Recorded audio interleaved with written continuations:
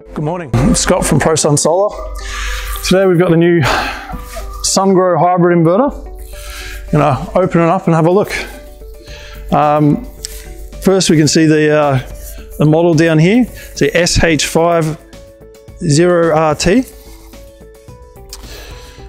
All right, let's see if we can cut it open and have a look.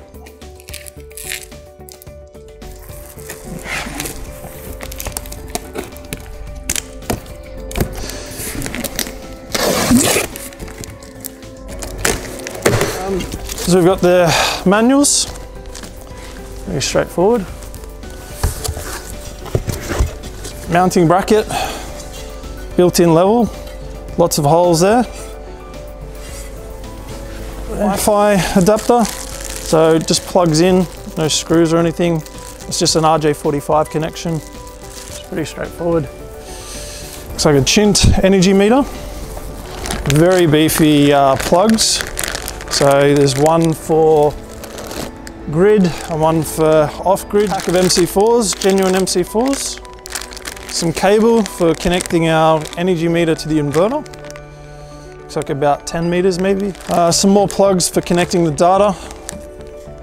Put a multi-pin plug in the bottom there. And some bootlace lugs as well, which is handy. A couple more. I believe these are for the battery connection MC4s. Just a pack of screws, plugs for attaching it to the wall. Hope nobody's using green plugs. All right, let's get it out.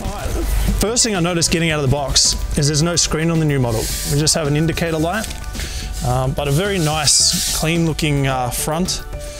We have a built-in DC isolator switch. Pretty nice movement, and the ability to lock it on the side there, lock in the off position. Now on the bottom, most of it's pretty standard. Set of plugs for connecting the PV, set of plugs for connecting the battery, where the wireless LAN connects in. Back on. Our comms connection. This is the backup AC plug and the grid connection AC plug. Those caps just come off pretty easily.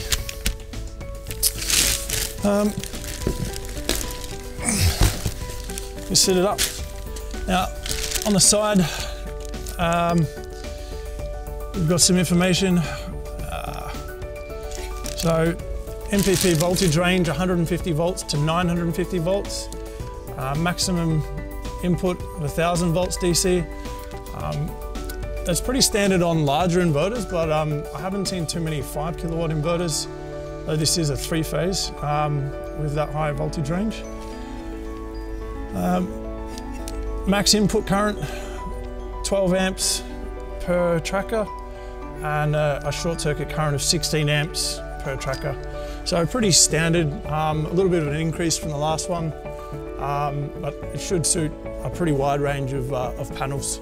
Battery information, voltage range of 150 volts to 600 volts, and a max charge and discharge current of 30 amps. So maximum output power of 5 kilowatts, 5 VA, and 5,000 VA, sorry. And that's about it. That's pretty much all the information. So it looks like Sungrow have done a pretty good job of improving not only just the look of the inverter, but a lot of the technical parameters as well. One of the main changes between this one and the last model is this is designed for high voltage batteries, whereas the previous model was a 48 volt. So that's probably the main difference, and the built-in EPS rather than having the external device that was with one of the older hybrid models. But yeah, that's pretty much it. Thank you very much from Prosun.